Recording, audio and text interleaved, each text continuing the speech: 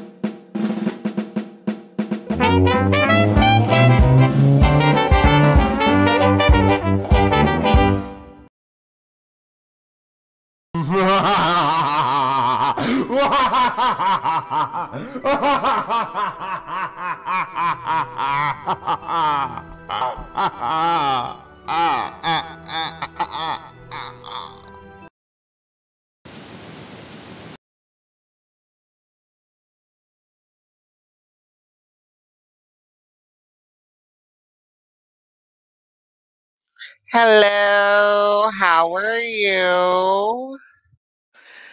Hey, Ah, hey, how are you? wonderful. Yay. So, for those in the audience who are unaware, next we have Mikester.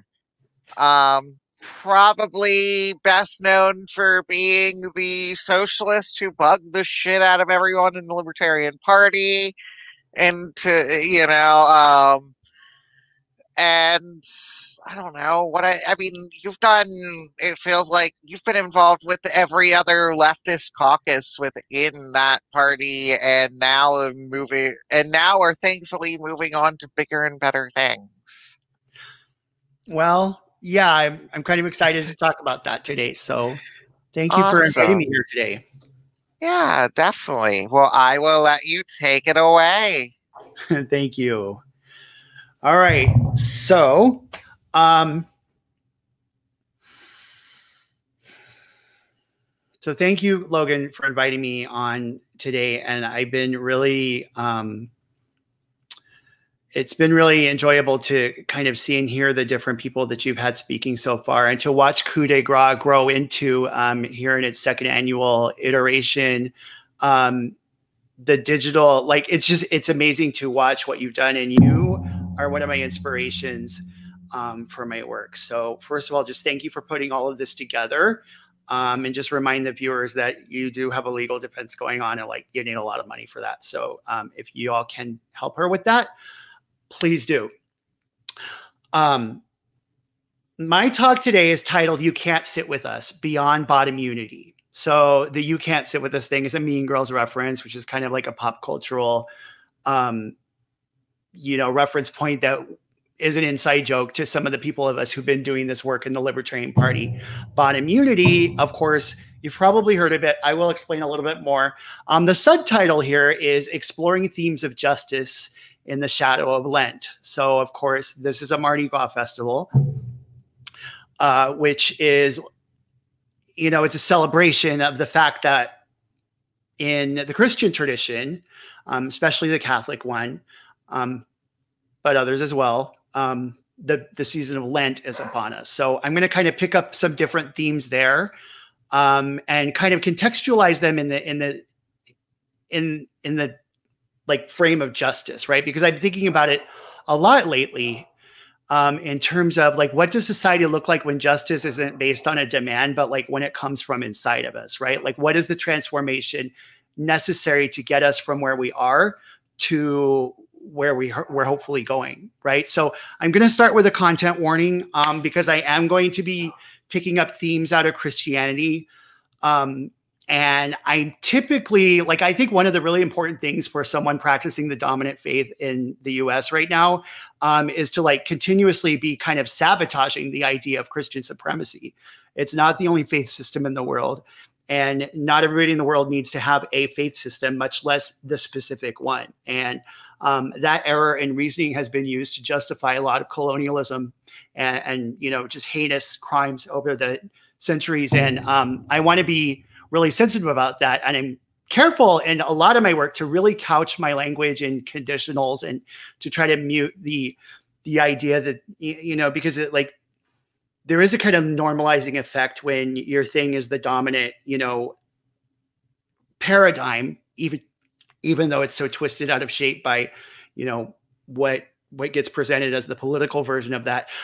So normally, like, I'm really careful, but like today I'm about to have like a super vulnerable moment and stuff. So rather than like kind of, later on have to continually like mute what I'm saying, like I'm just gonna be myself. And so I wanted to put that like content warning up front. I'm going to assume that my audience is okay with like me sharing how my spirituality relates to how I think about justice, and in particular, how I use it myself to hopefully become more transformed over time. And yeah, so there's that. The other thing is I am a survivor of addiction, and I may use personal stories from my past. It depends how I'm doing on time. If I do that, there will be discussion of child abuse and hate violence. And so if that would be difficult for you, I'm not gonna hurt my feelings if you turn it off, come back later, watch the replay where you can pause it if you need to, or just check out like whatever boundary is right for you, like please. And the final little content warning is that like I was originally going to use a personal story from my past, which is why I don't know if I'm going to come back to it now, but it is kind of relevant, so we'll see. But this week, a like conflict like emerged in real time that it really makes a really good case study for like how this work can help us unpack the conditioning that we live with like in real time. So I wasn't sure whether to use it or not because like it is an active conflict. That could be touchy, but I just decided that like, God's timing is perfect. And this is the example that was put in front of me. And so it's a gift to us and a gift to you all. And content warning, because I realized framing that as a gift before I've like done any illuminating work around it, like with my talk, is probably going to strike us a little hollow because we've been going through a lot of conflict with it. So sometimes it doesn't feel like a gift in the moment. And in fact, if we don't do like liberating work inside ourselves with it, they can just turn into more trauma and harm over time. And so that's like what I want to unpack here and talk about. So content warnings out of the way. I'll do a personal introduction. As Logan had mentioned, I am probably most well known for my work with the Libertarian Socialist Caucus in the Libertarian Party and the sort of rallying call around that is known as bottom unity. So bottom unity is like, if you think about that political chart, the bottom half of it is the libertarian half. So it's the idea that people who are of, you know, a libertarian tendency of whatever, whether it's ANCAP, ANCOM, anything in between, we have a shared desire to dismantle the state, and the state is a giant, like that's a big project. So we need a lot of help with that, and we all benefit from sort of setting aside our preferences for a post-state world, our economic preferences anyway, and focusing on reducing the amount of violence to zero if possible together. There is a tactical value for that in terms of like just the mainstream political system, which seems to be veering into, you know, fascist territory. The Libertarian Party does have ballot access. QAnon is politically homeless, depending whether the Republican establishment is capable of like shutting down Donald Trump, or whether he winds up, you know, getting a second bite at that apple, whatever. The Libertarian Party is a loaded gun on the table that anyone can pick up. And in a time of right-wing populism, that's pretty dangerous. So if we can hold that political entity accountable to classical libertarian values, the ones that it nominally claims to stand on, then we have a better chance of at least making sure that particular gun doesn't get picked up. So there's an anti-fascist value there too. I'm actually doing a panel later today with other members of the Libertarian Socialist Caucus. So we'll probably come back and talk a little bit more about that work then. And I'm also doing a panel tomorrow with Logan about faith and Christianity for queer activists. So we may dig deeper into a lot of the like spiritual aspects of like that. But in this talk, I'm going to focus on kind of like, so because I am a survivor of addiction, and my like the whole higher power thing came to the forefront for me in that context, right? And it isn't just you go and sit in, you know, a recovery meeting and start saying, oh, I love God now and God loves me, and you magically stop being an addict. That's not how it works. There's actually like a series of activities that you do. So like you dig into the darkness and the trauma of your past. You figure out what those resentments are so that you can look at them and do something with them, let them go. And then you do an amends process, which is to kind of restore the relationships with the people that you've caused harm to. And that work is what digs out like all of the pain that was leading to, like for me, my drug of choice was crystal meth. And I have some pretty deeply rooted traumas over the years. And eventually crystal meth was the way that like I was able to like stop, like it was the only thing strong enough to kill the pain.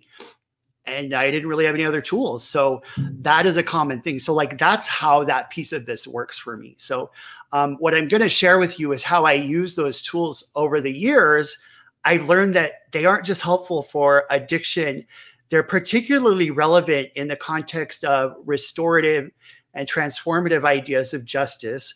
What would a post-state world look like if we didn't have courts and judges and police using violence to try to fix things that really need to be like handled from the inside, right? And like we often have that question, well, what about the serial killers? What about the bad people? How do we help them? Well, you know, state violence doesn't help them. It never set anybody free. It didn't set me free. So let me stop and talk about the Lent thing real quick, because there's like a lesson in this story that I think is helpful for anti-capitalist and anarchist work. So there's kind of two really overarching narratives of Lent. I'm just going to focus on one, which is this idea that Jesus went into the wilderness for 40 days in the beginning, of, like right before his ministry was going to start. And he was tempted by the enemy. And the enemy told him to make bread because he was hungry. And Jesus was like, no. So think about that, like bread, like the idea that the struggle basically for food, just for food, in a world where access to food is treated as a privilege. that kind of struggle over survival resources is a temptation. It's a temptation to domination of other people. And if there's anything that represents what it looks like when people, are trying to hoard all the bread to themselves so that they can make sure that they've got the bread, who cares if anybody else has enough? It's capitalism. The second temptation is like he says, here are all the cities, here's all the wealth and power of the world, and I can make it yours. So wealth and power, which are means to the end of dominating all the bread so that you get to keep it for yourself, right? That's a temptation of the enemy in this story. And the third one is he gets taken up on the temple, and the enemy is like, fling yourself down. You're special. God will save you. And, okay, so I guess my crony connections and the fact that I'm special makes me like, I get to take risks with impunity. And, it's another temptation, right? It's possible to construct a system where I'm protected from risks and I get to steamroll other people. And anyway, I don't want to dwell too much on it or analyze the metaphor.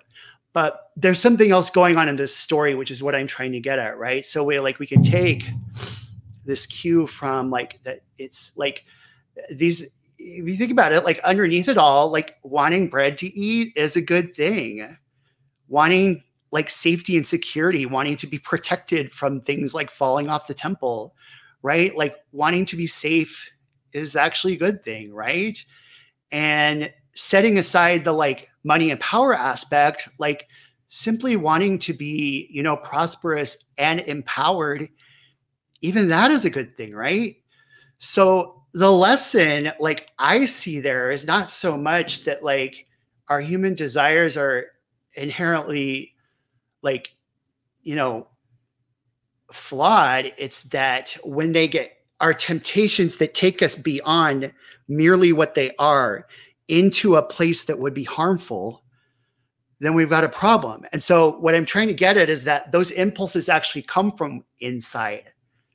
I see when I look at it that way, that the problem isn't just capitalism or statism or some other ism outside myself. It's not just what other people are doing as they clamor for bread and safety and money and power. It's also what I do when I'm caught up in a struggle for, food, money, shelter, whatever it is, right? Because we're living in this kind of situation where the violence has been normalized for so long that it's taken for granted. And when I get to the stories I'm about to tell, you can see that like when I really start to unpack it, I can see that it doesn't matter how woke I am, like on an academic level, I can still have a cop inside me. I can still have an abuser inside me. I can still have a gay basher inside me. And it's so important in the story, even, if the call is to be Christ-like, right? To place love for neighbor above all other concerns, that I learn how to overcome the temptation to clamor for those things in a way that harms others and that manifests a world that looks more like the enemy than a kingdom of God, which when I say kingdom of God, just substitute the phrase luxury gay-based communism, and you have the idea of what I'm talking about there. So I'll move on because we're not here to like analyze scripture. We're just here to kind of learn about justice in Mike's interesting way. So you get the point, right? We have to go inside. And that's a lot more difficult than learning a vocabulary of social justice and using it as a weapon, or learning a vocabulary of anti-capitalism and, leaving comments about it in under right-wing pages so that like, I can own the ANCAPs or whatever it is, right? Like, that's great. And the wisdom that can flow from that by like being surrounded by the speech and the analysis that will help me understand how the clamor for, food and money and shelter and all of those things is fueling the conflict that we experience. I literally just lost my train of thought because I'm trying to segue to my next point, and so I'm just gonna pause and not do a segue. I'm just gonna start with my next outline point. So we see that a kind of justice needs to come from my side. So I think I'm going to stop, but I'm going to tell my two little like disturbing like childhood stories, as they're part of like the conflict that erupted this week. And let's start with the first one. So content warning, child abuse here. So my father used physical violence as a weapon of control. He spanked us with a belt, and I was the oldest, so I took the brunt of that. He learned, I think, over the years that that wasn't right, but he also, you know, is a product of a Midwestern upbringing. And years later, when I unpacked it all, I kind of was like, I realized that the look of kind of grim, when this abuse was happening, I started noticing that I saw like a kind of pleasure on his face. This is hard, so just work with me. Like he would be spanking me and I would be looking at his face and I would see this kind of, he liked it. And remember, I'm a kid, so I don't have a lot of analysis to go by, but I did notice that. So I noticed that I could take that joy away from him by pretending it didn't hurt. So what I now like as an adult with a lot more history and understanding, I can realize that like he was raised that way. He was raised to believe that you do your son a favor when you when you teach him discipline. And so what I was perceiving as pleasure was a kind of cope, almost like a grim resolve that like, this is really disturbing to me, but it has to happen. And that doesn't make it okay. Like that's on the side of that's on his side of the street. And, you know, we're fine now. We've done all the amends and all of that. So it's fine. Right. But at the time, here's what I just want to like focus on is that like, I observed that I could take that joy away from him by pretending it didn't hurt.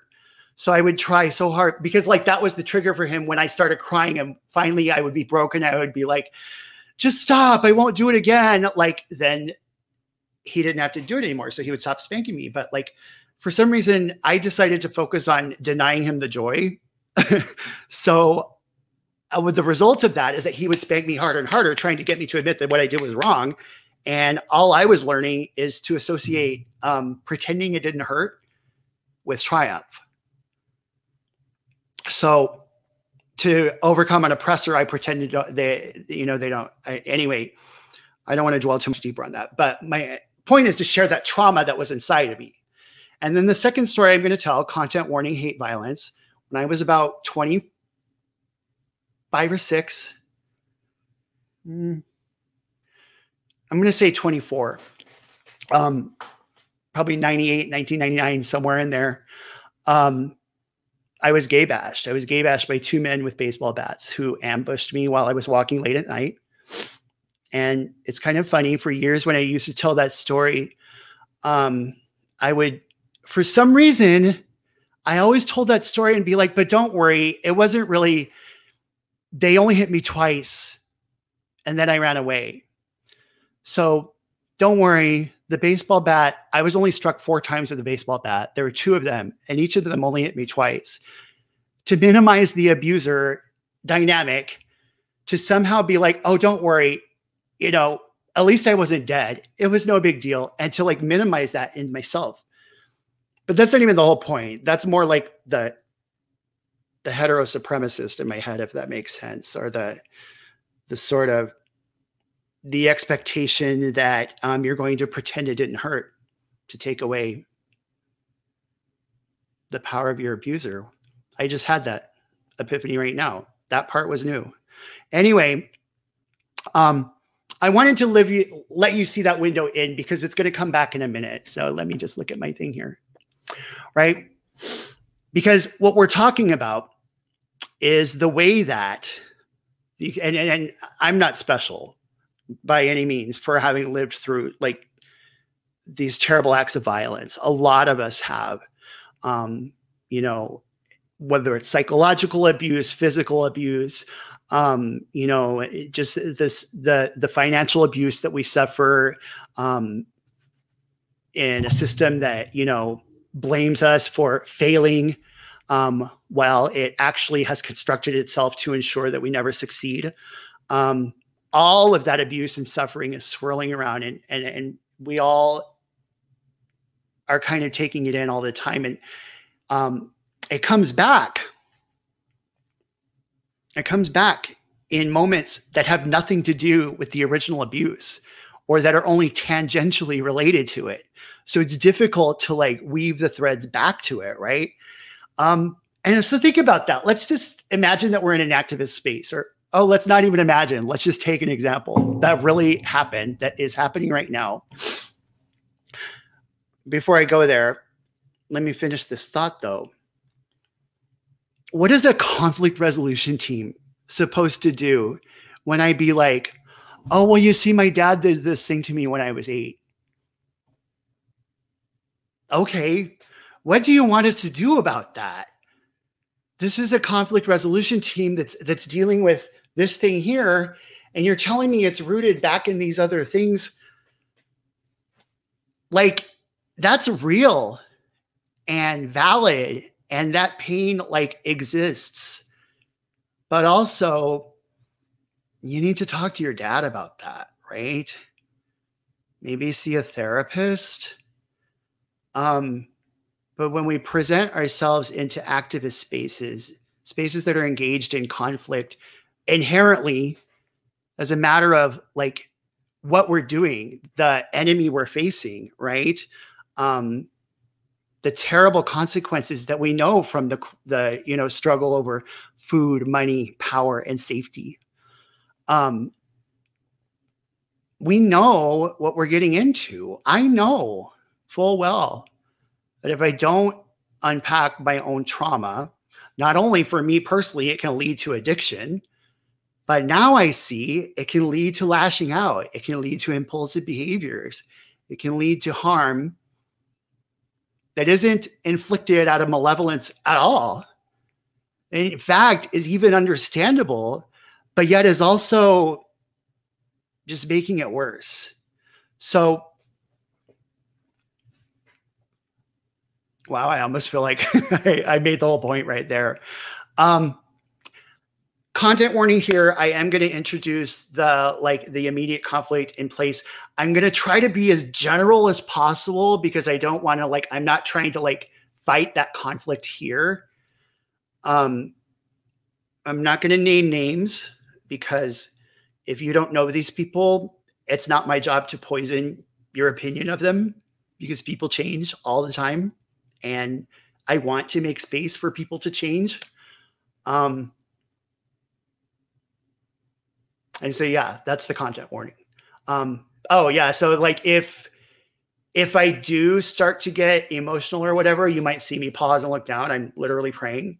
And if I feel myself really getting swept up, I'm just going to change the subject and finish my talk. So if that happens, we're fine.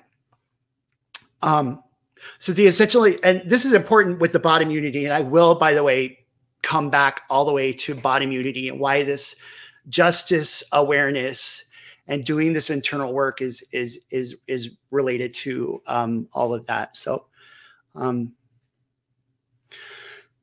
just bear with me. So what happened is that we're in a space where a lot of right and left libertarians who are coming from a lot of different point of views exist.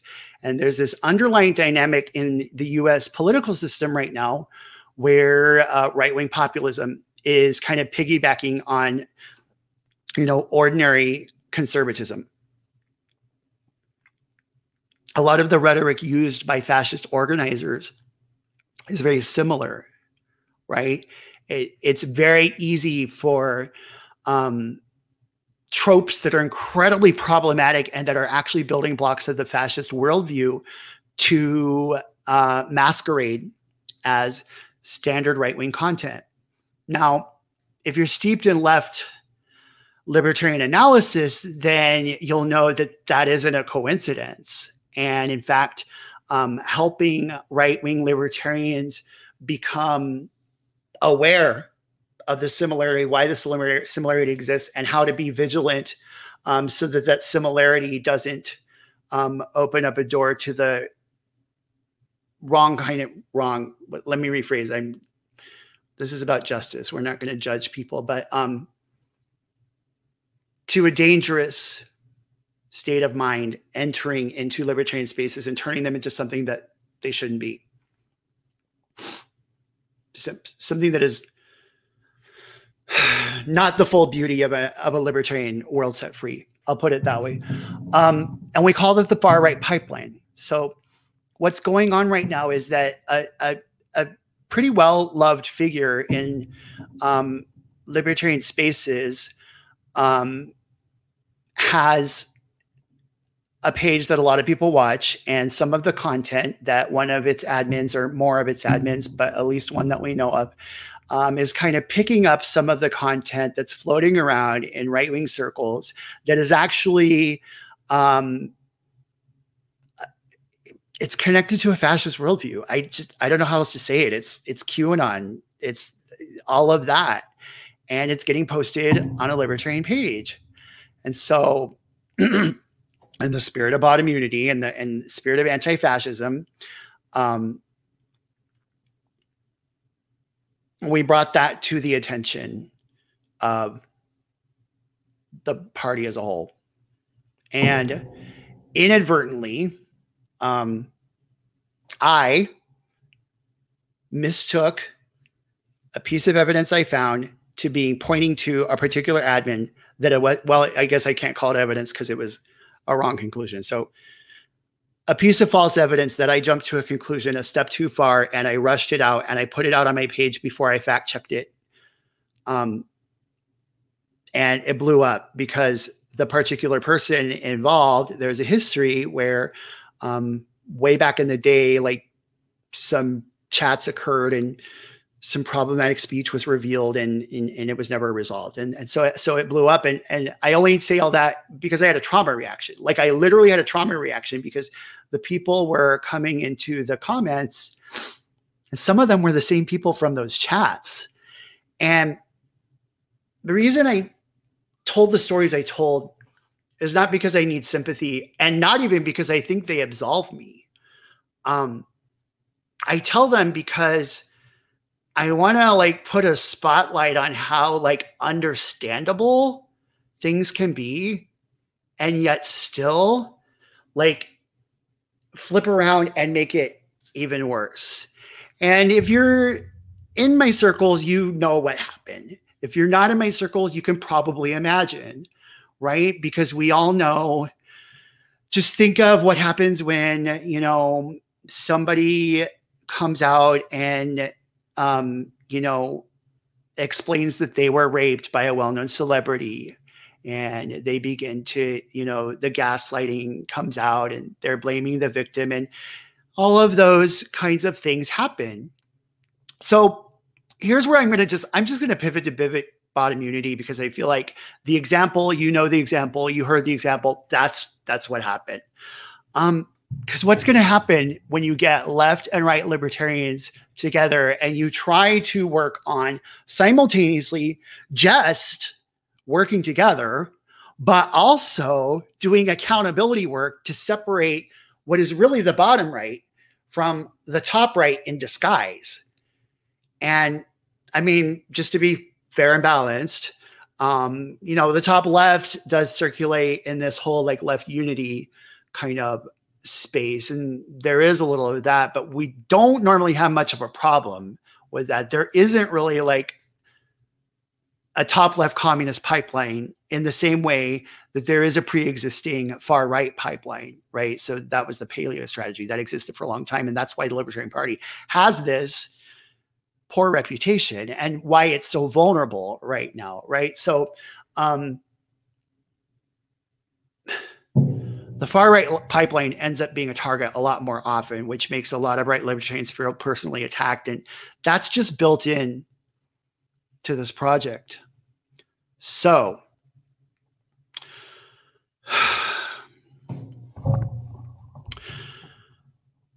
justice. What does justice look like when we're in activist spaces and these things are flaring up in unpredictable moments? And they're so much more complicated than any kind of a, a judiciary committee or a conflict resolution team.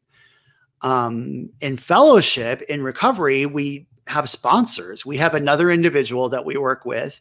And when we have things like this that like flare up, we talk to our sponsor about it and we examine that in the light of the Spirit, right?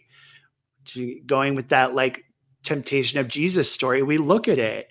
Are you clamoring here for resources? Are you clamoring here for status or safety or comfort, right? You think about that. What is an apology for that even supposed to do?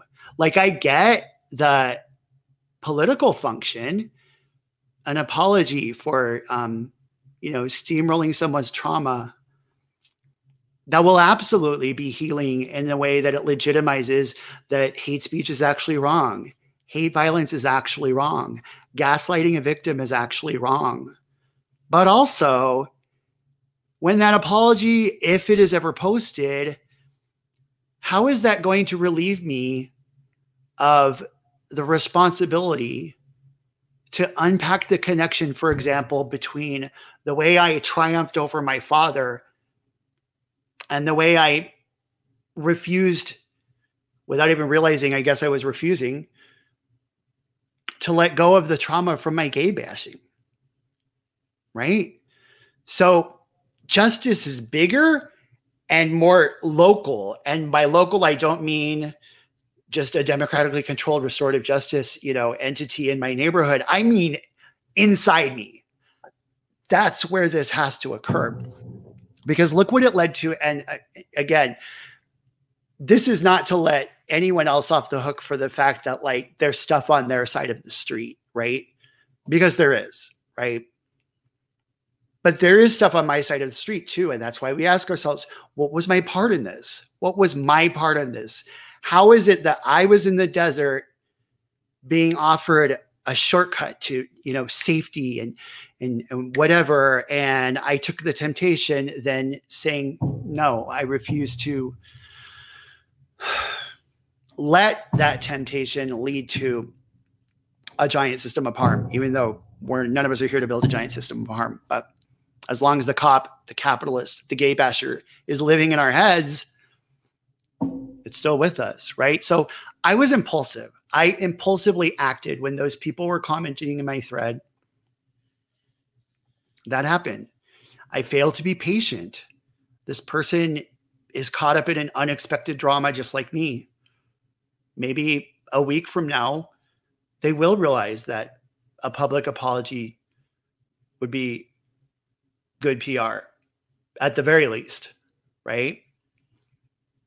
I mistook the fact that demanding an apology could equal justice. And I was unforgiving and cruel to people who look up to me. So this is kind of like risky to kind of put this out in a transparent way, because when we're doing this work, optics matter, right? Reputation matters. The way you frame things matters, right? Most political organizers, politicians, whatever you call them, they don't make public statements about how wrong they were and how deeply wrong they were.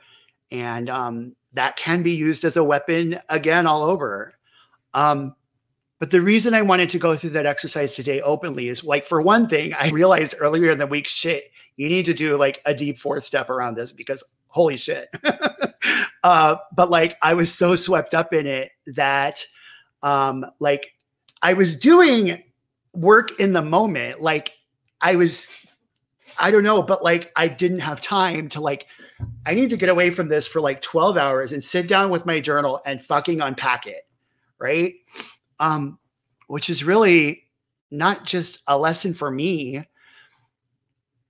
but it's a lesson, I won't say for you because it's not my job to judge whether anybody else needs to get out on a journal and do a bunch of unpacking. But what I hope by letting it be like transparent is that you could be maybe inspired to see how, if that resonates with you, it could dramatically accelerate our potential for success, if that makes sense, right?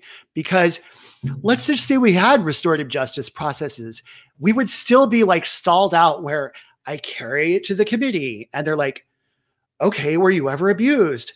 Oh my God, you're right. My dad spanked me. We don't have time for me to do that at Epiphany. I'm glad I already like did 75% of it so that it's even there. And in the same token, I don't have to we don't have to wait for that. I can sit down with my journal today and do that. And so can everybody else. And if we know we're engaged in a struggle against an enemy that is far more powerful, with far more resources, far more organized than we are, at least for me, I like to take a page of responsibility for that. Like I am responsible for trying to be as efficient as I can with what few resources I have. And that includes my capacity for being healing, for not just talking about justice, but like manifesting it. So here I want to pause because I owe Logan an amends. I owe several people an amends.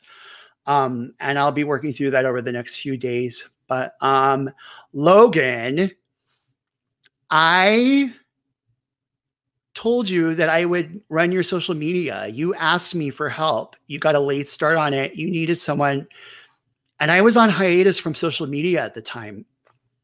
And it ended up that I knew that I needed to tap into my audience to really amplify this festival. And it's another one of those understandable things, right? I hadn't been logged into my social media for months. And so it's fine. I needed a way to get in and make another splash or whatever it is. And not even that making a splash was a motive as much as just seeing what everybody was up to, and kind of, you know, not just being there to like use my audience for attention, but like, for one, stepping back and not seeing them as an audience, but rather other human beings who want to live in a world set free, just like I do. And therefore don't just use us, you know, as a target for spam, but like actually get on the field and fight with us. So that was actually a really healthy state of mind for me. But the side effect was I got swept up in this damn thing. Fuck. So Logan, I am so sorry that I let you down. I didn't post nearly as often as I should have. And that is a consequence of this. So I owe you an amends. And if there's any way I can make our relationship right, please let me know. So there's that. So in conclusion, I hope that by providing a transparent window into like how I use principles of, you know, and it doesn't even have to be, you know, a Christian Bible, a story about Lent, you know, whatever scripture matters to you. It can be any other faith system. It doesn't have to be a faith system at all. It can be therapy. It can be new age, you know, inspirational content. It could simply be journaling. You know, it could be self-help YouTubes. It can be whatever. But my hope and my prayer for my fellow activists is that we can recognize the connection between like the harm that the system we're fighting against has inflicted on us and the way we carry that harm around in our hearts. It requires as much work to unpack on the inside as it's going to take to dismantle on the outside. And in fact, dismantling on the inside is a key component of how we do that.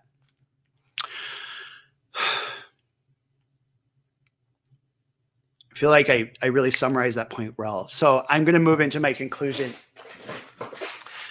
Like I said, I'll be back to do a panel this afternoon, a little bit later, with some of the other members of the Libertarian Socialist Caucus. The far right is surging in the Libertarian Party. The moderates are mistaking far right content. Pretty much the moderate and the radical right both are mistaking this conservative content for just standard content, and it's not. And there's a significant amount of labor to explain how it's not. And I want to be clear here, because Logan mentioned earlier that like I was moving away from the party per se, and like intellectually I'm still not like claiming like membership per se. I am a life member, so you're on their list forever. That's kind of where it's at. I no longer believe electoral politics will ever set us free, even as a harm reduction measure. I'm looking at this purely for the fact that like QAnon, again, Donald Trump, it is the third largest party in the most powerful nation in the world, but it's still pretty weak. It would be pretty, that's why the Mises Caucus is having a relatively easy time, scaring everyone, because they seem to be fueling a pretty big amount of growth. But what if Donald Trump winds up getting shut down by their establishment, and he's looking for a way for his QAnon, this party would fall like that. And who knows what would happen then? So I really, really strongly like the anti-fascist benefit of this work. Like if I could drive anything home to you, it is that. And that is an anarchist impulse to do anti-fascist work like that. And it properly belongs in the headspace of anarchist praxis. So if even that is enough for you to feel inspired by this work, the right-wing members of the party are not as unreasonable as the reputation of the party would make you think. And moreover, a lot of them, like, the more they hear about like the difference between mutual aid and charity, the more it becomes an active desire to participate in mutual aid. Because charity is like, oh, it's something you do when you have a little bit of extra money. But like mutual aid is something you do from the love in your heart. And like it brings you joy. Like it's genuinely joyful. And like, I think the human spirit like knows that instinctively. I think that like, that's one of the truths that's written in our heart, to take a scriptural reference. Right. And so like, there's so much power to like expand, simultaneously, like prevent any kind of a fascist, like at least take that gun off the table, like I said before, but also to like gain strength. So that it's kind of like, now we've got an electoral, at least, like block on the table, that is connected to anarchist spaces doing mutual aid work. So for example, when the time comes to, like, a great example in Phoenix is they're doing a needle exchange, but giving needles is technically, there's technically a law against it. So the greater, like, there's a connection there and like an awareness, like hey, it'd be a good idea if you work to abolish this law. Oh my gosh, that's great. We have a trust connection with people who can get that done. Yeah. The final thing I want to say is there's another thread to Lent. So the first is that idea that there were 40 days of temptation. The other one is that the other end of that time period is Easter, which is essentially when the church and state conspired to murder an innocent man. And there's a pretty dark sense of like, can you imagine knowing that that was what was going to happen, that that was what you were walking towards, and you chose to continue going among the people, teaching, feeding, and healing anyway, because that is what was right. And I think that kind of metaphor is really helpful for us too, because we don't know where this is going. We do live in a time of right-wing populism, and there is a sense of like something hanging over us that like we hope that we're able to overcome and maybe avoid, but that might not be possible. So for me, it creates a sense of urgency to recognize that as I'm doing this work and trying to get it done as quickly as possible, try to avoid enacting new harm as much as I can, and to be forgiving when, you know, my fellows fall short of that. Even if I'm not able to do it right away, even if it takes a week, that I do it. There's kind of like an inspiration there that like teaching, feeding, and healing, building a world that's built on love for each other, mutual aid.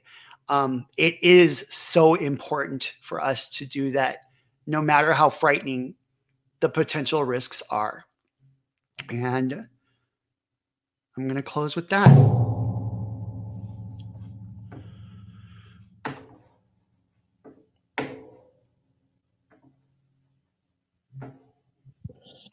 Wonderful. Thank you so much for that, Mikester. And, you know, I mean, as to what you were saying earlier, I expect things to happen in people's lives. This is an anarchist festival.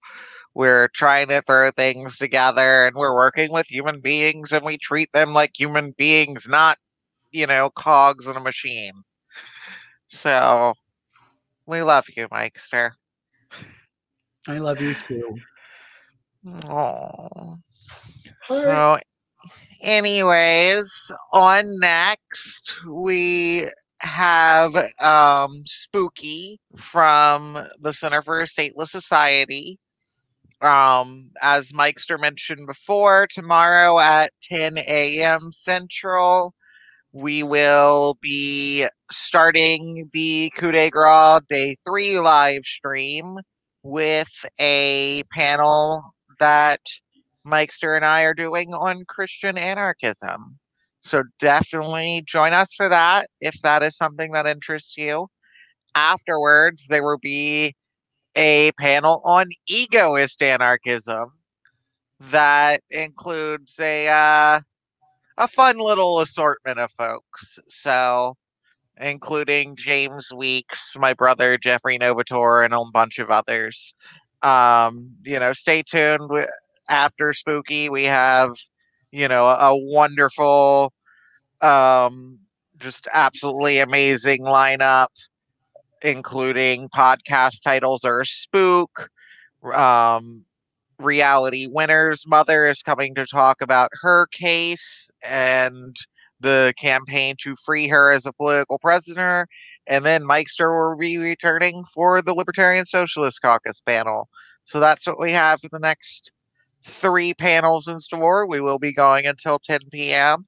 Check out our merch store on our website, coupdegras.wtf. And I will switch over on to Spooky. Thank you again, Mikester. Thank you.